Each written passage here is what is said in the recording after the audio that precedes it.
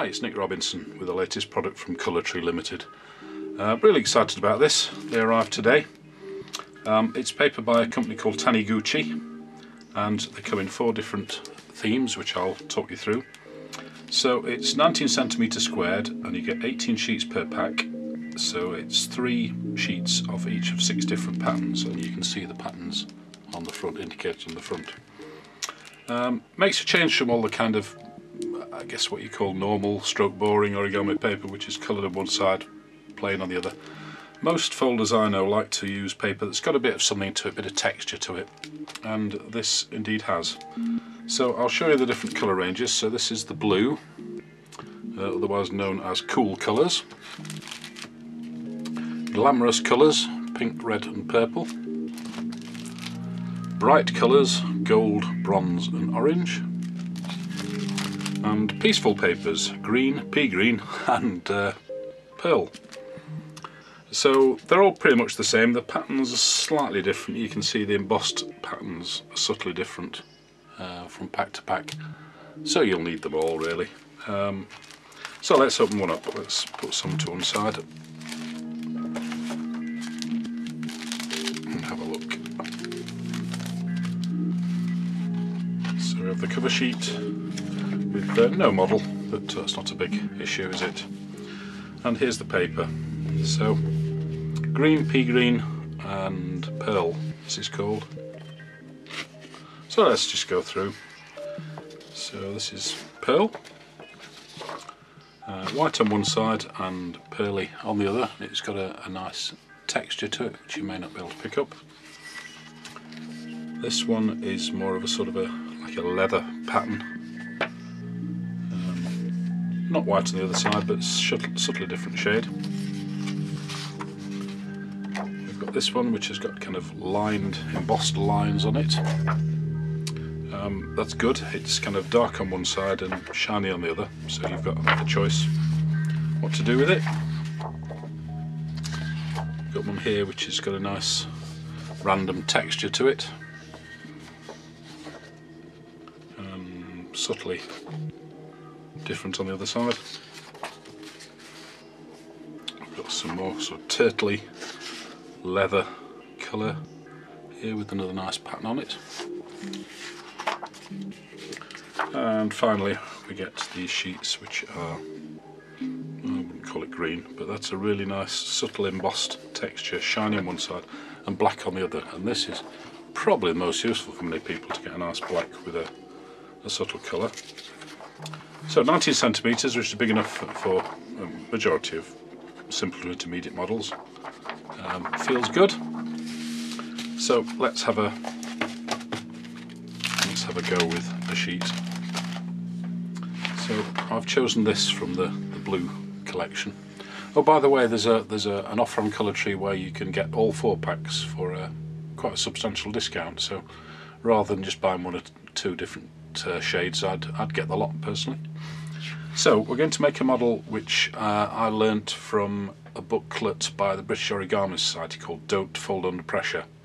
This was put together by Dave Rayner, who is heavily involved with the Boy Scout movement, and he put together a collection of really simple models which are suitable for scouts or any kind of beginners. And you can buy it on the Colour Tree website. Look under the British Origami Society ebooks category. Okay, so it's a kind of a woven thing which looks pretty much the same on both sides, but I kind of favour this as the outside. So we're going to make a preliminary base. So we start by folding in half. I'm going to show you a slightly different way of folding this base. Normally, anyway, give me a second. So we're folding half both ways.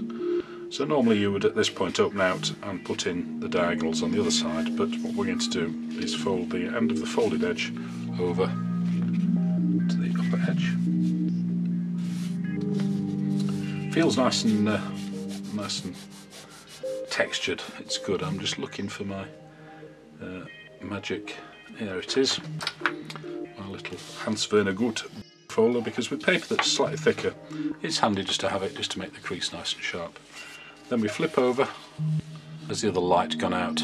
We'll plough on. My batteries keep fading on my lights, but there's still a bit of sunshine out there. So we fold that up on this side. Now we lift up and open out and flatten in half, and that gives us the preliminary base, which you're probably fairly familiar with.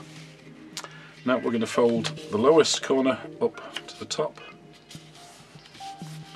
You can see the crease isn't quite straight, but when you just give it one of those, it just ends up beautiful. Turn over and repeat, bottom point up to the top.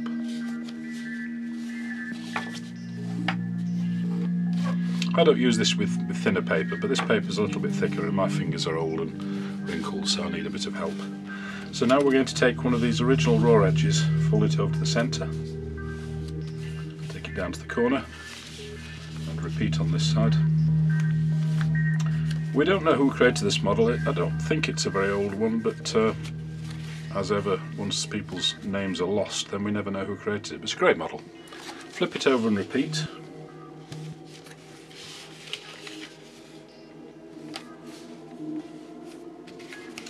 Then we're going to take the top flap and fold it back down again. And we're going to do the same on the other side.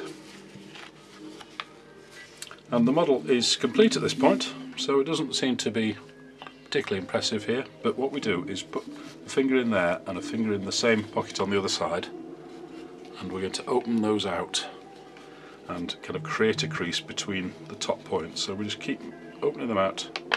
Can you see? The paper opens up top and bottom, and we're creating a very gentle kind of fold there. Then I just like to finish it off by just pinching these ears a little bit and try to make that crease in the middle a bit more firm. Then it looks like it's got a couple of ears sticking up, and that is the model. It kind of opens its mouth a little bit. It's a dragon's head, it's known as, and of course if you're at all interested in dragons, you know that they need eyes.